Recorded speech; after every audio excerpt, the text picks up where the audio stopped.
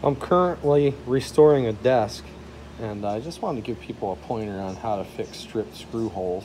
What I do is I saw like maple square stock and take a pencil sharpener and sharpen the end of it, and then I put some wood glue on the tip of this and in the hole, and I insert these, and I'm able to like pre-drill and put a new screw in there. This desk is about 130 years old, and we're restoring it.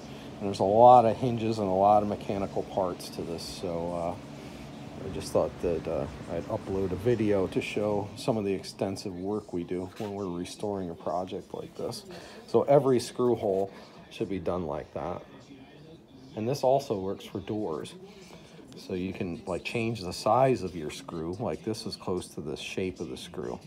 So like you could, use a bigger square stock and use a different diameter sharpener to change the angle of your screw. But this trick has worked well for me over the years.